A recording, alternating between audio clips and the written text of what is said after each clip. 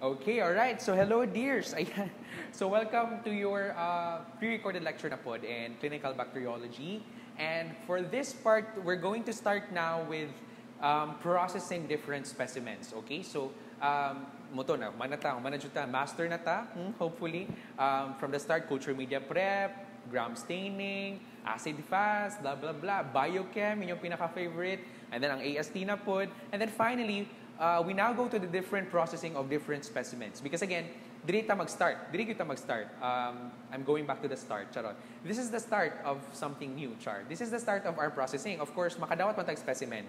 Dira ang source atong kagaw. Okay, if wala yung specimen, wala tayong kagaw. Alright? So we'll now go to the different processing of different specimens. Okay? So mag-start sa swab specimens. Okay? The different types of swab specimens. So na-get niyo ang flow sa inyong work as a medtech sa micro lab puhon. So of course, mudawat sa kang swab specimens, okay? Specimens, of course. So different processing, the correct processing, the proper processing, transport medium, etc., etc. And then after, of course, you now perform, depending sa specimen, direct microscopic exam. So mag-gram stain ba ka, acid fast, alright? And then after, makakita kasi mong gram stain result, okay, mga gram-positive cocci, gram-positive bacilli, whatever. You now choose the plating media na kailangan nimo. Or actually, pwede simultaneously nag-create kag smear for gram stain and you are also plating or nag-culture na kasi mong culture media. Alright? And then after na pod, nanay ni tubo, identify na pod ka using your biochem. Alright? And then after na ka maka-identify si mong pathogen, and then isubject na nimo siya to the different antibiotics using AST, and then make the final report. And muna siya itong i-release sa doctors or release nato siya. Muna siya itong i-release na result. Okay, na-gets ra, muna i-flow na to. Okay, na-gets ra. Alright, so kung unsa man gani ni mga i-discuss na to na kagaw diri na mga cause of infection, so mubalik ra gyapon taon how to identify them based on biochem, and then after biochem, AST na pod. Alright, ka-gets ra, muna siyang overall flow gyud nato sa bakte na lab. Alright? Okay. Ayan. So, we'll now start with the swab specimens culture. So, what are, swab specimens? Okay? Alright, so we'll start first with this table. The levels of specimen prioritization. So, unsa may priority nato? Kinsay yung priority? Naging priority ka na ba? Charot. Okay. So, ang pinakauna gyud nato are your critical or invasive. So, kani siya ang mga specimens na, these are specimens that may contain organisms or pathogens that can really be life-threatening. Okay, so example, amniotic fluid. So if na yung mga kagaw dira, that could lead to miscarriage, okay? That could lead to the death of the mother and also the baby.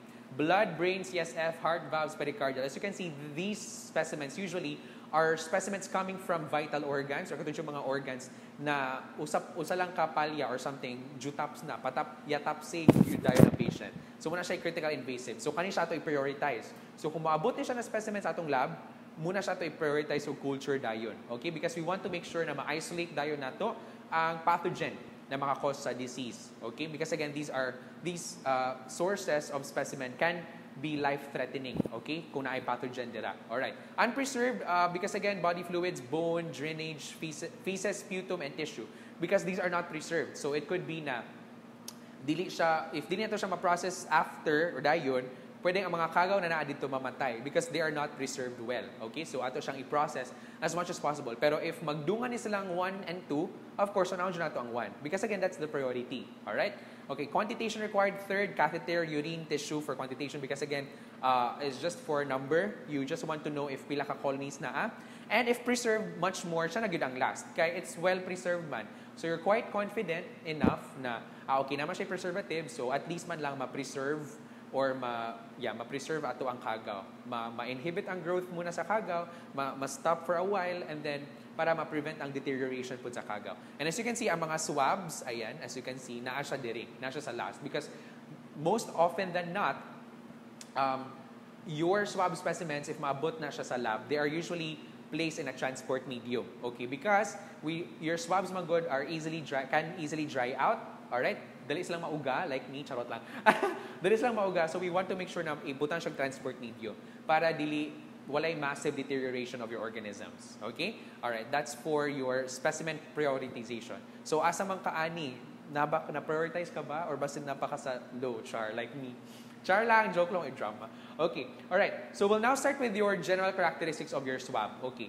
Now, first one is, of course, your swabs are generally not recommended. Why? Because of the following reasons. Number one, they do not provide sufficient quantity, okay? They're easily contaminated, and as mentioned, they can become dried out.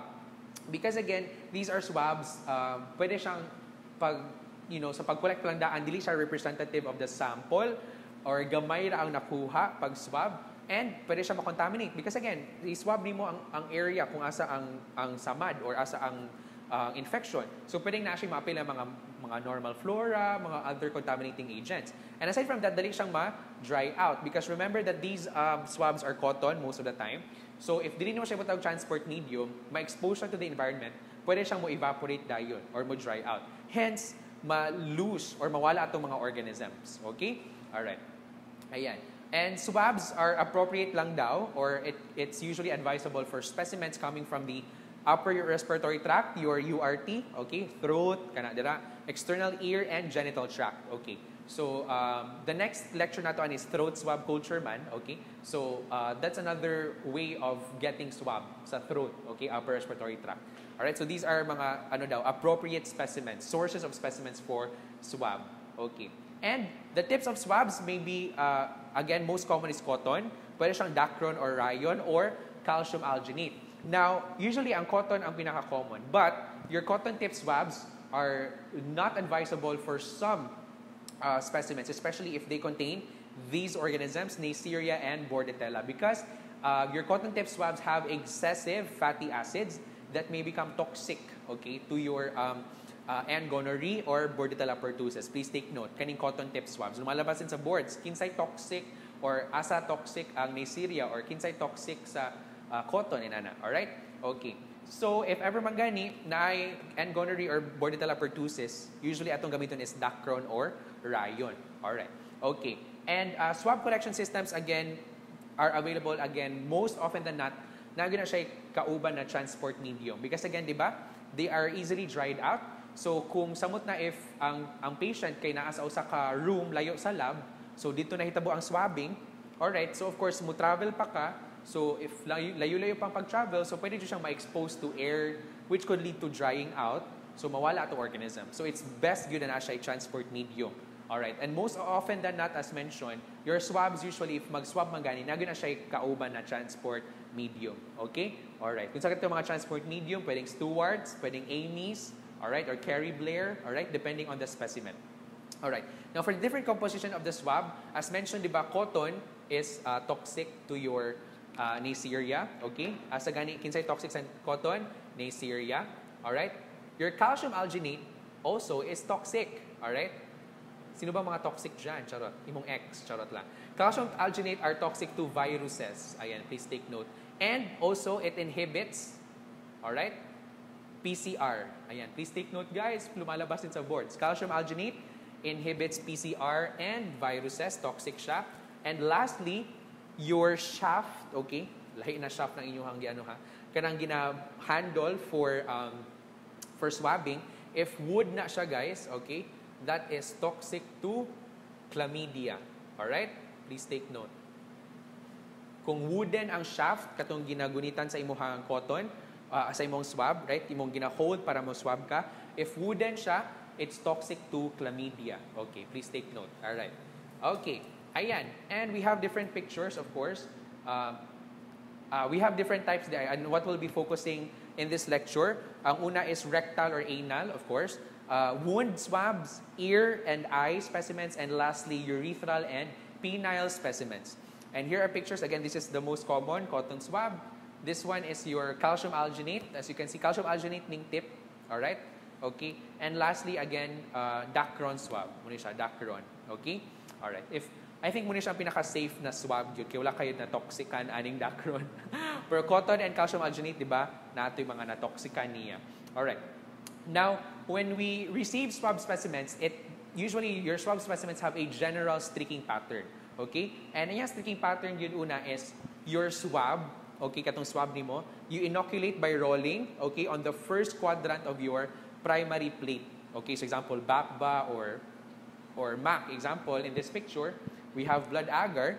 So your swab, okay, ato siyang i-roll, okay, Alright, sa first quadrant. Okay? So as you can see, until maka-form siya og zigzag na appearance. Okay?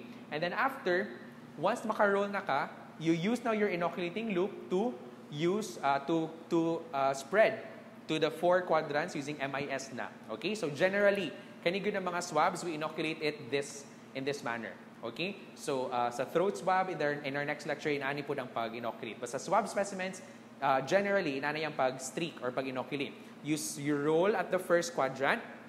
Okay? After rolling, okay, you dispense na or usually na ay enrichment broth ba ibutang sa imuhang swab. And then, for the remaining quadrants, second to fourth, mag-MIS na ka. Okay? Alright. Ayan. Okay, and continued, still the same, incubate at specified conditions. Example, imong organism ganahan is enteric, so normal incubation period. Kung fastidious, Haemophilus Neisseria, so mag-candle jar ka or CO2 incubator, ana.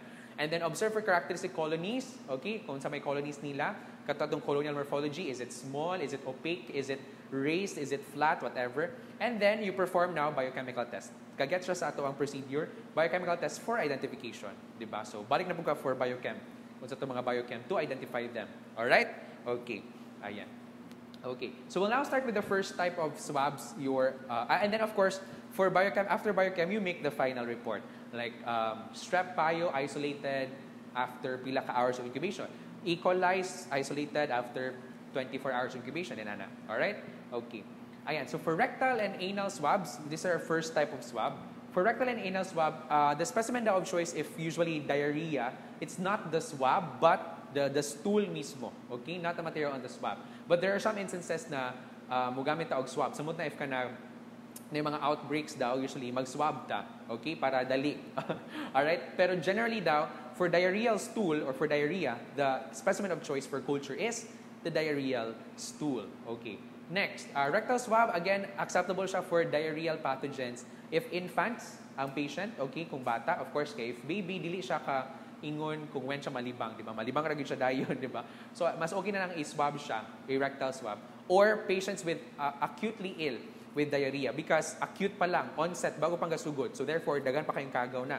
Dagan pa kayong pathogens na ma-isolate. So, mas okay siyang i-swab during acute phase of the diarrhea.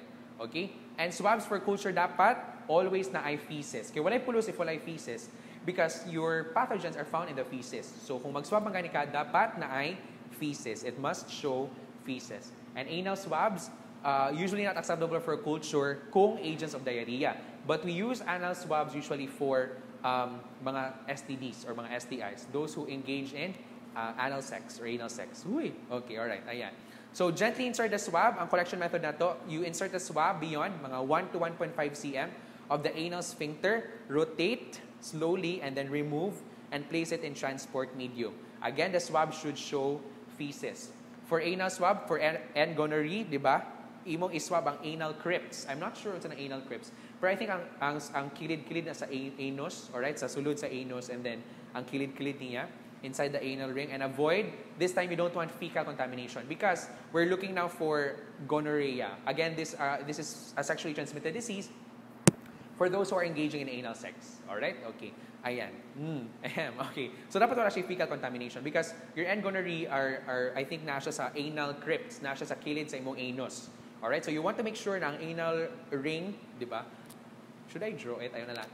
Just examine. Anal ring, di ba? Your anus and then ang kilid-kilid niya. Alright? Dito ni mo siya i-swab. Okay? Because we're looking for N. gonorrhoeae.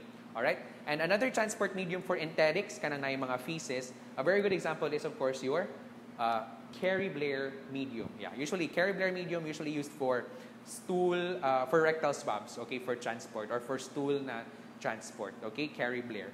Alright. Ayan.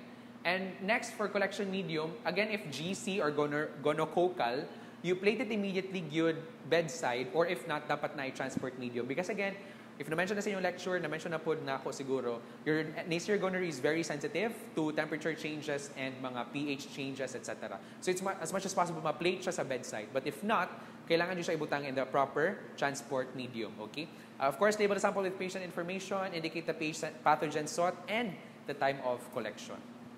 Okay. Alright. And for N. gonorrhoeae, dapat dili refrigerate ang specimen and deliver it to the lab within 30 minutes of collection if possible. Okay. And another comment, if you're detecting for toxin released by Clostridioides difficile or difficile, dili rectal swab atong gamiton, but stool jud mismo. Okay? C. difficile is actually Clostridium na siya, guys, ha? Ang yang old name is Clostridium difficile, okay, or difficile. But it's now ang yang new name now is Clostridioides difficile or difficile. All right, okay, ayan. So that's for rectal and anal swab. Okay. Now we go na to different culture. Okay, some enteric pathogens. Ilahang colonial characteristics. So we'll start first, of course, with Shigella. All right. So here are some pictures of Shigella on different stool culture media. So we have MAC, HE, and XLD, and these are its characteristic, colonial characteristic. On MAC, of course, it's an NLF, non-lactose fermenter. On HE, it's green colonies, all right? And for Shigella on XLD, it's colorless colonies. Don't worry, guys, kaning mga different culture media for stool, kaning MAC, HE, XLD, I'll discuss this when we go to stool culture, kaya mas magamit siya dito. Okay? Iyahang different components, unsay color sa colonies, unsay expected colonies, etc., etc. Okay? Alright, but for now, we'll now go to kanira. Focus lang, Shigella. Alright. Okay, next is we have another enteric pathogen, your Yersinia. Okay? Alright, Yersinia SPP. On MAC, according to Bailey ni siya, non-lactose and may be color peach, colorless to peach. Okay? HE salmon, kanina color. Wala ko kakita jud og kanang colonies niya, naglisod kog pangita. Pero ang color sa salmon kay ani, okay, orange dapit, salmon orange. And for Yersinia XLD, yellow or pwedeng colorless colonies. Okay, alright, that's for culture. And last, some enteric pathogens, of course, you have Campylobacter jejuni on its specific na agar niya, Campi blood agar. So gray to pink, slightly mucoid, and na ay tailing effect along streak line. So when you say tailing effect, example mo streak, so nagsunod-sunod siya ang colonies. Nagsunod-sunod siya sa streak line. Tailing effect. Nagsunod-sunod sila. Alright? Okay. That's for Campylobacter jejuni. Okay? Unsa nito si Campylobacter? Unsa tong disease na pwede niya ma-cause sa tong autoimmune disorder? You have the Guillain-Barré, di ba? Guillain-Barré syndrome. Alright. Okay. Alright, okay. And last, of course, for Neisseria gonorrhoeae on chocolate agar, small, grayish-white, convex, translucent, shiny colonies with either smooth or irregular margins. Alright. So, kani smooth ang margins niya. Diba? So, now, kabalo na mo describe ang colonies, diba? So, we're done. We have discussed that in your colonial morphology na lecture. Diba? Okay. Alright. So, those are for rectal and anal swabs. Usually, we are detecting our enteric pathogens. But generally, the most ideal specimen yun nato is stool and not swab. Okay. All right.